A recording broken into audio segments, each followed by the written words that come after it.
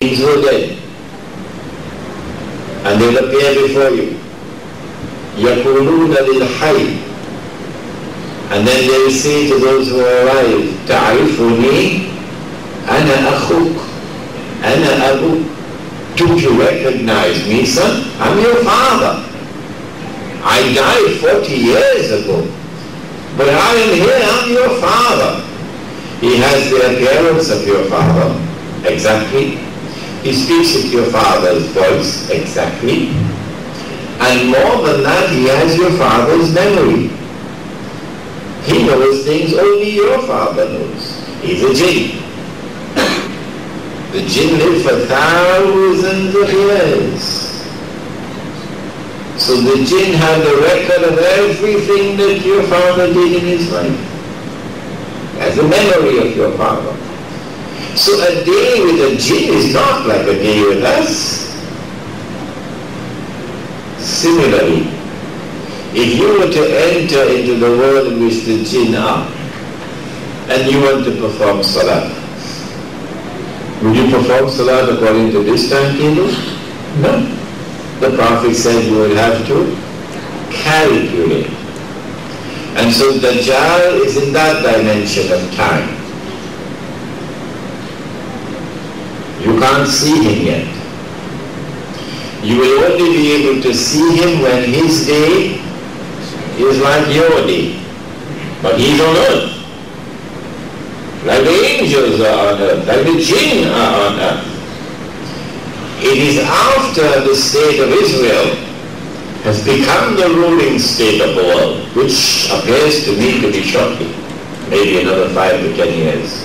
Within that time, you will know the sign. Number one will be a great war, a spectacular and dazzling display of Israeli military might, particularly with the use of fighter aircraft.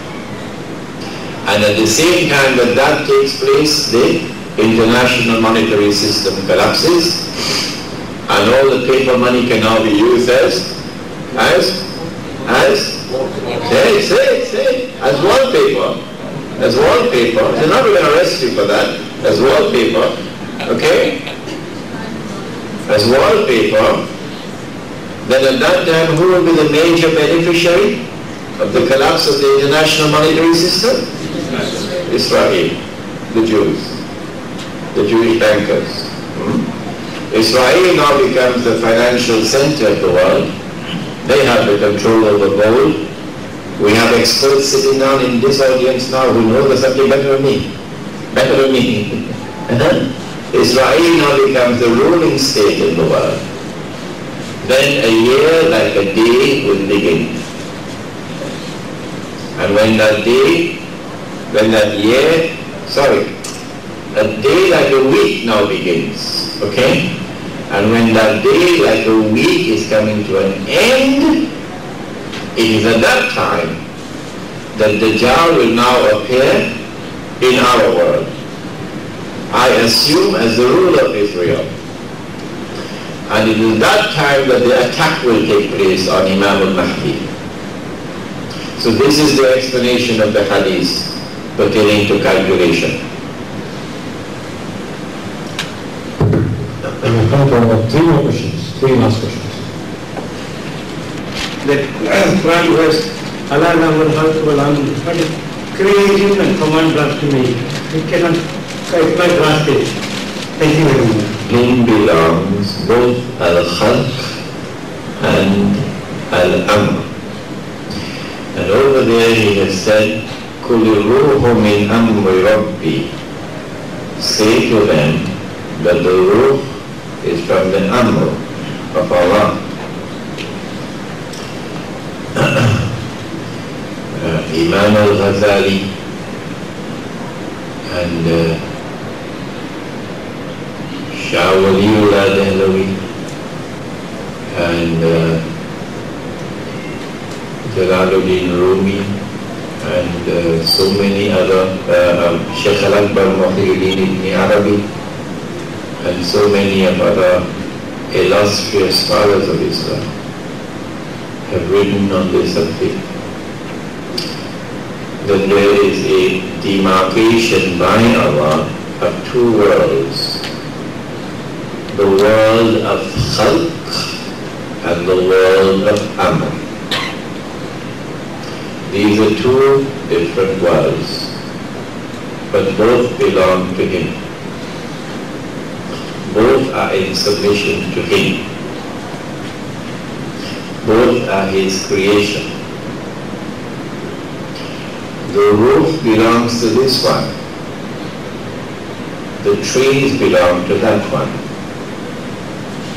But this is His creation and this is His creation. The Hindu says no. The Hindu says that this is Atma, the soul, and that is Paramatma, the great soul. And this Atma is a part of that Paramatma. And the destiny of the soul is to travel until it succeeds in reuniting with Paramatma and being absorbed into Paramatma, the great soul. So this is not the creation of that. This is a part of that. Pantheism. Ala lahu khalqu wal amr dismisses pantheism. No. The soul is also Allah's creation. The soul also belongs to Him. It's His creation, like the trees and the plants and the flowers.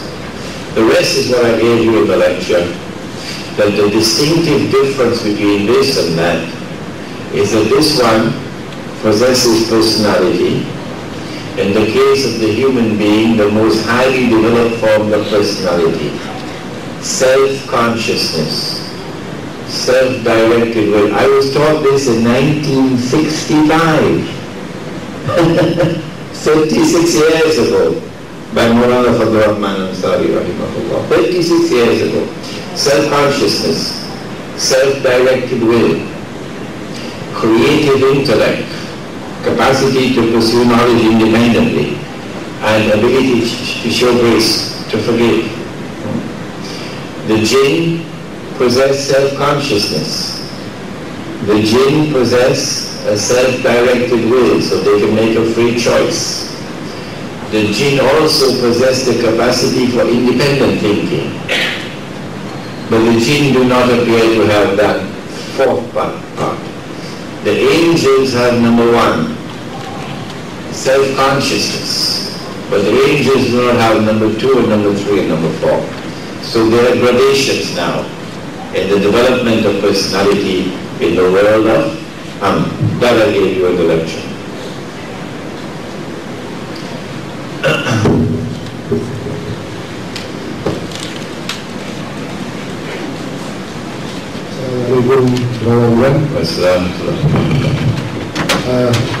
I have, according to this Imam Abdullah Iskandari, he has sort of divided men into two identified groups. One is in the Asbab group and the other one is in the Tajrid group.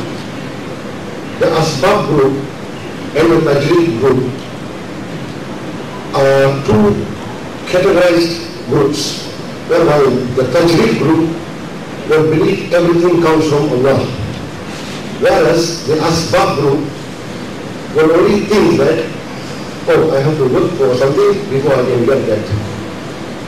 So, in these two different categories, both are having that faith in Allah subhanahu wa ta'ala, which means the Iman. We all know that Iman has to be sustained at regular intervals, otherwise it will just fade off. What is your question, brother? Your question? I'm coming to the question. Please. How are you going to maintain or sustain this Iman in us, like as you say, this faith? How are we going to ensure that this faith is always there in us? Thank you very much.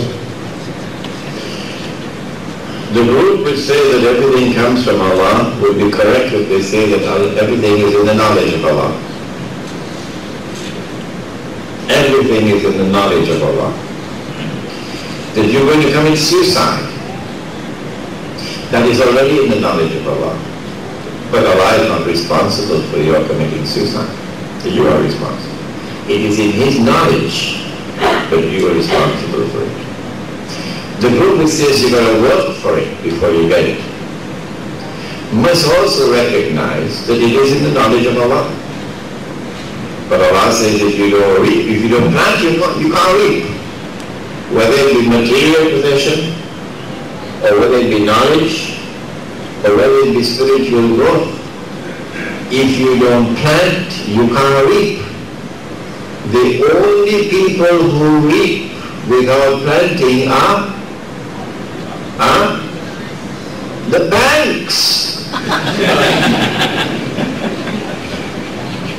The banks, they don't plant, but they reap more than everybody else. If Allah says you can't reap unless you plant, and the banks are reaping without planting, how is it possible?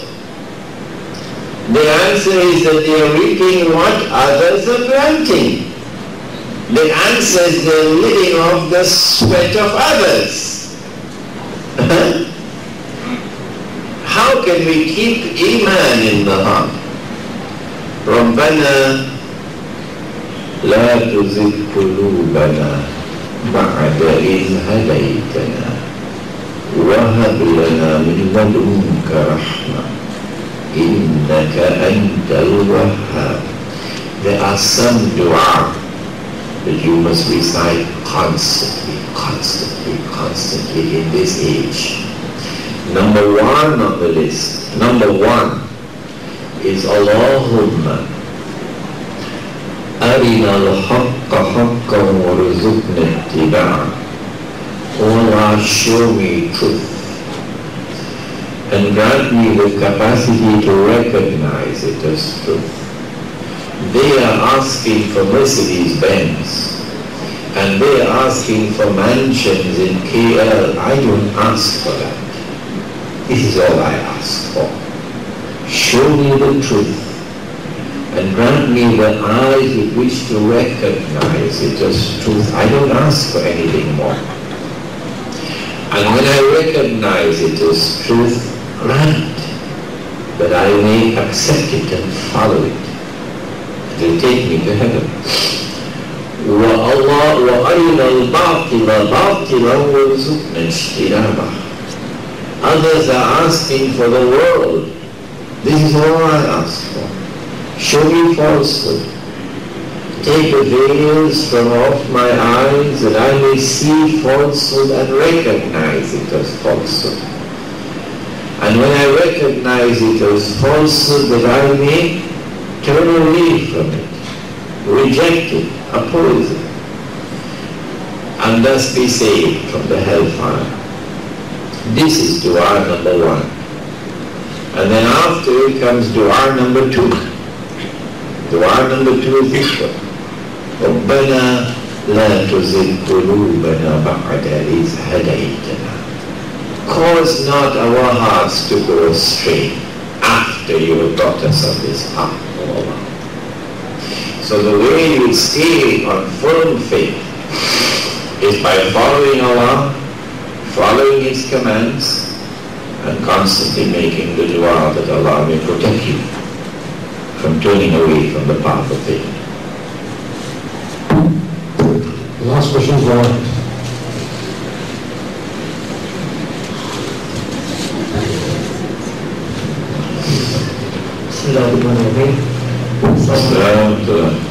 Chairman, the question is we must have a teacher.